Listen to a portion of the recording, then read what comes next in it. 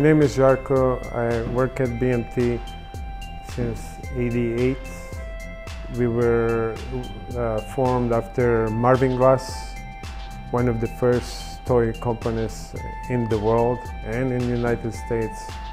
At that time at UIC, we had a really old vacuum former that I really didn't like. I always had a problem with that. It was a gas heater. We have to build a frame to stretch, to staple the plastic sheet on it, and then lots of people, they will burn the plastic because they couldn't adjust the heat. So I heard from some friend that there's a British company that makes really good vacuum formers. They got one. That's how we got at Formech 450. It was one of the first models in the market at that time, and we all used it a lot, and we really liked it. It was a big change at school, and it helped a lot to design.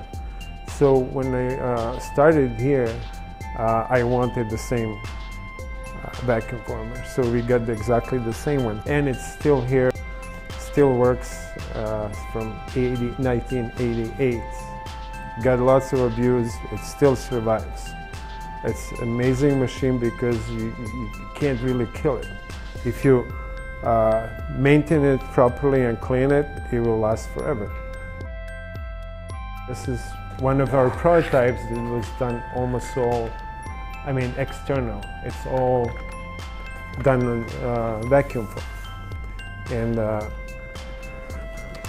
of course, guts are different, inside made of different parts. Some of them are vacuum form too.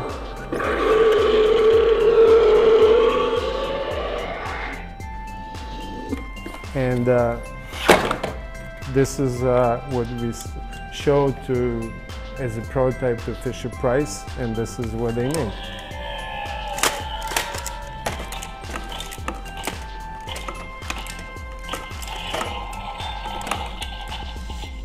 We still use the vacuum former, and what is good with it, it's easy to use, and especially to new people that we hire, it takes like half an hour to explain how to use it.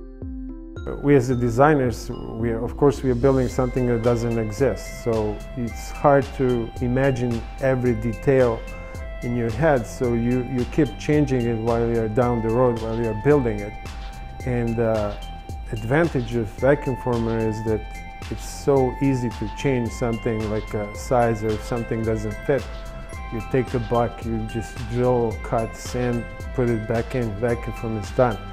On a 3D printer, if something is wrong, I have to wait for like 1 day or whatever it takes for a piece to be printed, versus vacuum former in half an hour, 1 hour. Another advantage is it's so easy to paint it because the surfaces are nice and flat, so save time when sanding. We use styrene and ABS, which is easy to glue and drill. As you can see here around, these are all products that are on the market right now, and most of their parts, like the truck, like even wheels and body, was done on a vacuum former. Ninja was done on a vacuum former. I'm serious, we really use it, and we like to use the vacuum former for now like almost 30 years.